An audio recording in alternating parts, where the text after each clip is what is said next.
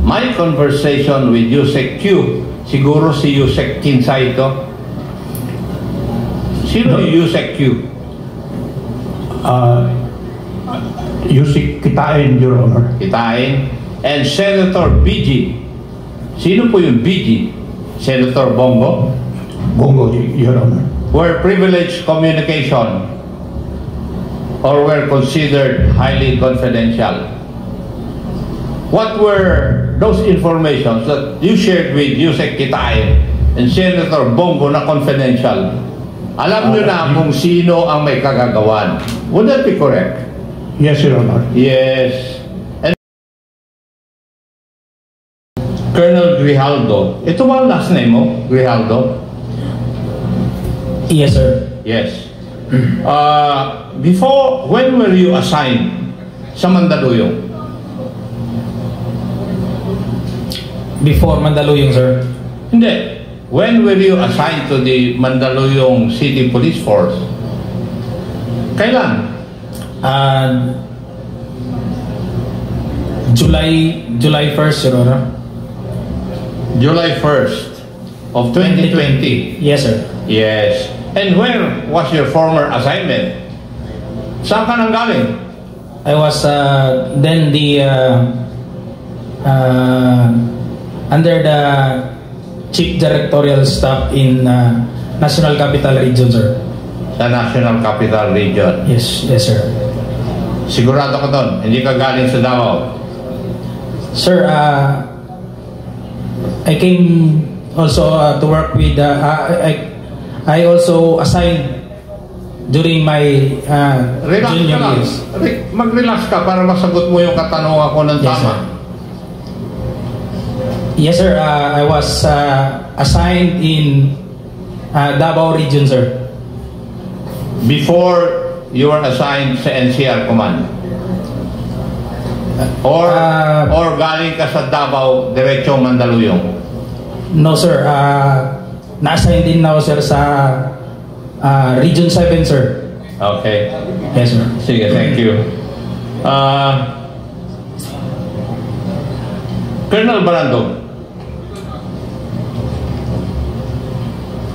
Yes, Mr. Chair. Na-assign ka sa PCSO as part of the contingent ng CIDG noong 2020. Tama? Sir, I was assigned in PCSO, sir, as detail, sir. As? Detail, sir. Yes, I know. Yes, sir. Yes. Not as a CIDG, sir, but coming from PRO 7, sir. PRO 7. So, yes, ang nag-request sa'yo na pumunta sa PCSO, ma-detail doon, ay si Colonel Garma. Tama? Yes, sir. Kasi magkasama kayo doon sa Region 7 eh. Yes, sir. Yes. Thank you. At ikaw yung opisyal na na-ambush na kasama mo yung asawa mo. Yes, sir. Kilala mo na kung sino umambush sa'yo o nagpa-ambush? I have several suspects, sir. At least, that's good enough kasi alam mo kung sinong iilaga mo.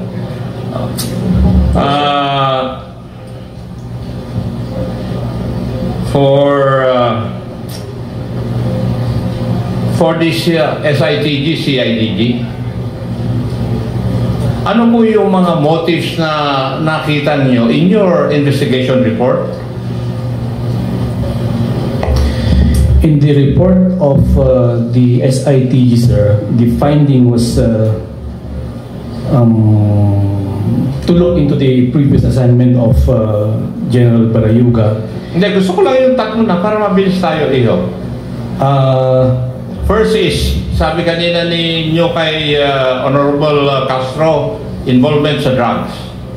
Yes, sir. The recommendation was, there was two recommendations. The involvement in legal drugs and the fact find and the possible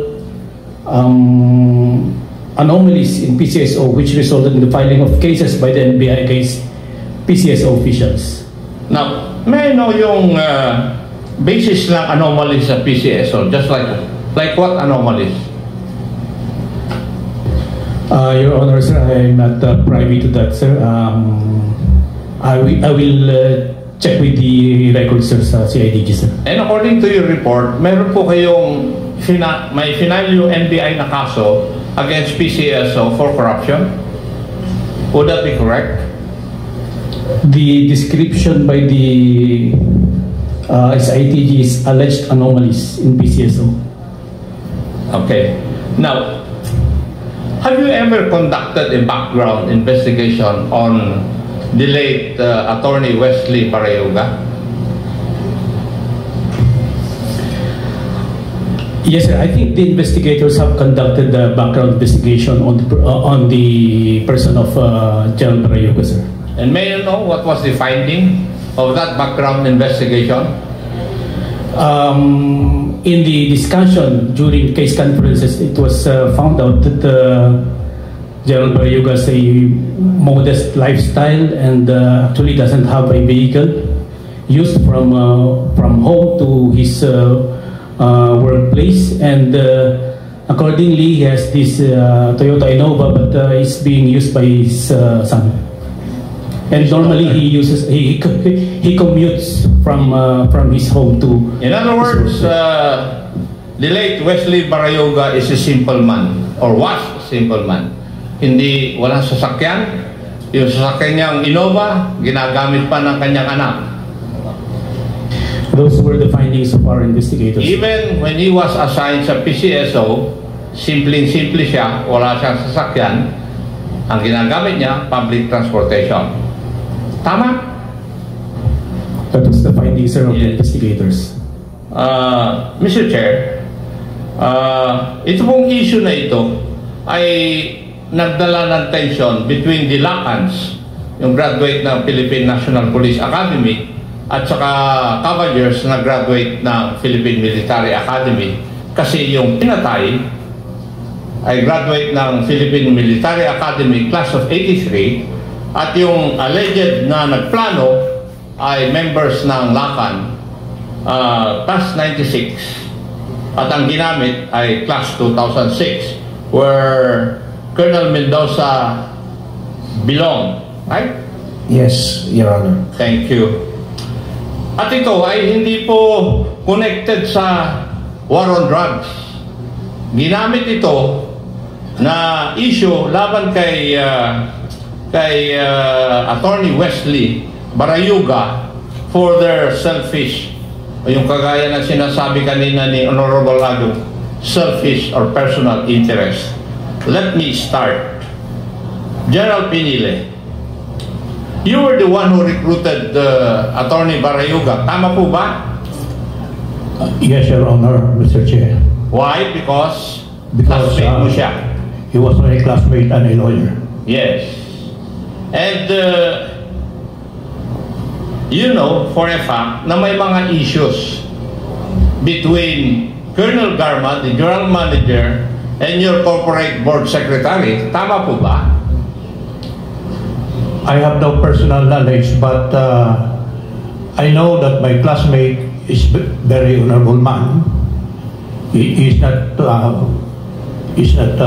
fan of issuing. I'm not asking whether the late Attorney Barayuga is an honorable man na established na kanina. Simple lang yung tao. Wala ngang sasakyan pag pumapasok. And that is true. Alam mo yun, di ba? Classmate mo eh. Yes, Your Honor. Yes. Do not describe him already. Na-establish na yun. Fact na yun. What we're trying to establish is the motive why he was killed or he was murdered. Di ba? Yes, Your Honor. Yes. So you deny knowing the issues between your general manager, Colonel Garma, and your corporate board secretary. Hindi mo alam yun? Ikaw ang chairman? Can I explain, Your Honor? Last March of 2020, I was in Davao and we are doing board meeting online. And my board secretary, since he's the one collating all reports, is always in the office. So from March to July 30, I was not in the office. So I don't really know the issues, but I know that my board secretary is not issuing board certificates if all the board members have not signed. So maybe that's the reason why he was targeted. Kasi I know that granting of authority to operate is solely given to the GM. So baka meron silang problema doon, and I don't have personal knowledge of their issues, Your Honor. You do not have personal knowledge. Yes, Your Honor. Pero alam mo na may mga hindi napipirmahan ng board na nire-request ni GM Garma na mangyari. Yes, Your Honor. Yes. Kasi your general manager wanted to increase the number of franchises ng STL at gustong ipasok yung perya ng bayan. I have an inkling on that, Your Honor. Yes. You have an inkling? Mas Yes. alam ko pa kaysa yun na general manager ka. On the issue of peryahan ng bayan, because it's a illegal thing. Yes. And may I know if during that time, after the death of Attorney Wesley Barayuga, you texted his wife?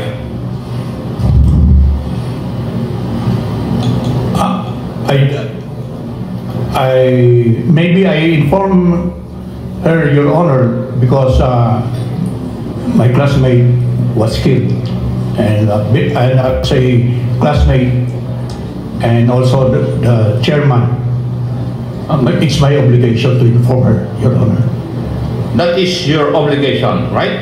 Yes, Your Honor. And you informed her na meron kayong parang separate investigation group to look into it. Tama rin po ba?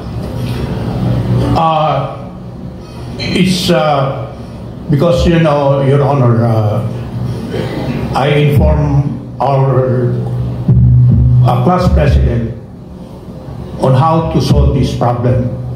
So in order to relieve the pain of the wife of my classmate, I informed her that we have a parallel investigation so that it will be facilitated. And also, Your Honor,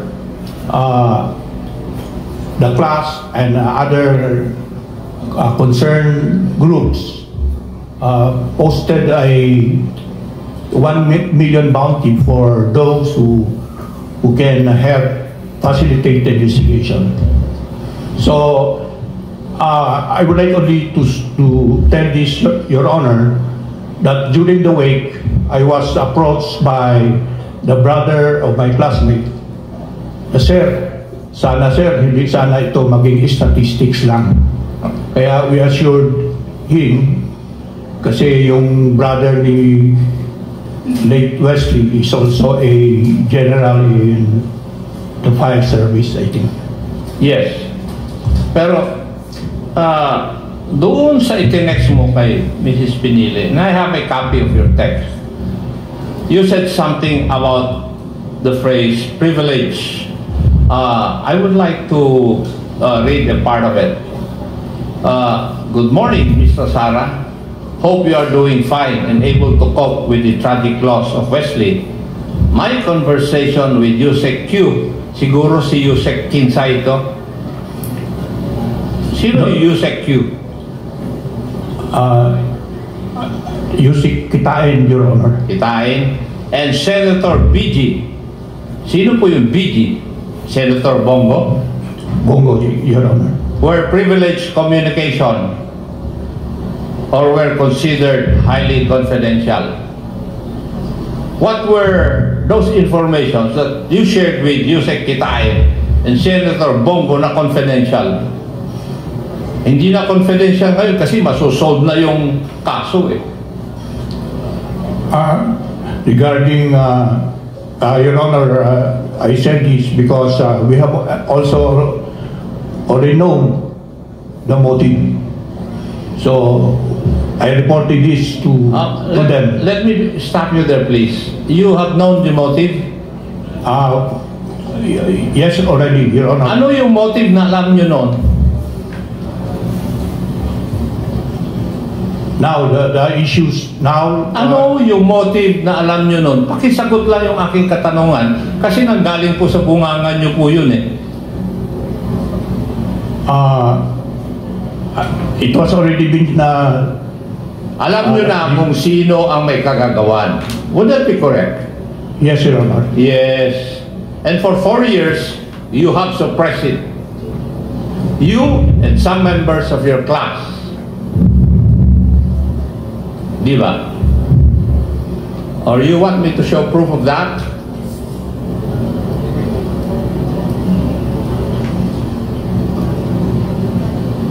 Alam ninyo, totoong nangyari, but you never did anything about it. Why? Because of fear.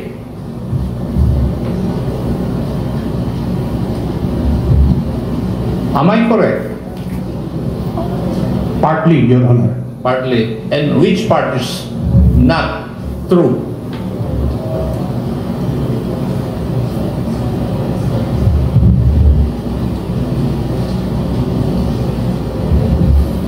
Hindi ka makasagot. Anyway, bahala ka na sa iyong mga classmates. Dapat ka, nagsasabi ka na ng buong katotohanan dito eh. Dahil masosolve na yung pagkamatay ng classmate mo. Now, may I ask the PCSO, when was the vehicle used by Attorney Barayuga issued to him?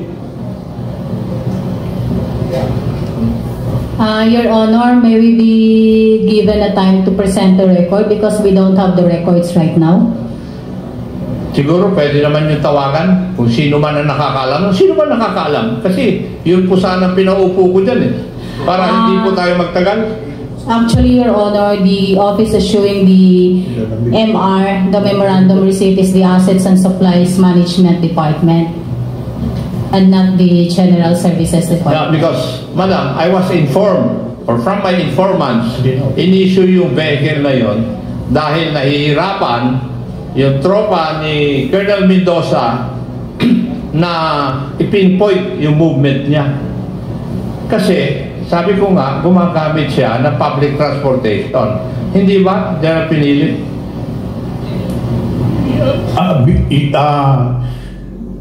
My classmate, I know him personally because we are eating during lunchtime. Nagbabaon? Nagbabaon siya. Yes.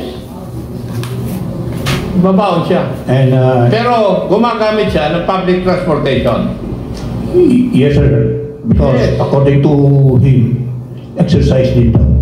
Yes. Kasi nahihirapan na yung naatasan na yariin siya eh. Nahihirapan. Why? Dahil gumagamit siya ng transportation, walang pattern. At madaming madadamay kung upakan mo kung nasa public transportation. Di ba? Yes, Your Honor. Yes. Kung nag-imbestiga kayo ng tama, tapos na sana ito. Kung gusto nyo tapusin, tapos na rin sana ito. Hindi ngayon lang matatapos. Tama? Tama? Yes, Your Honor. Yes.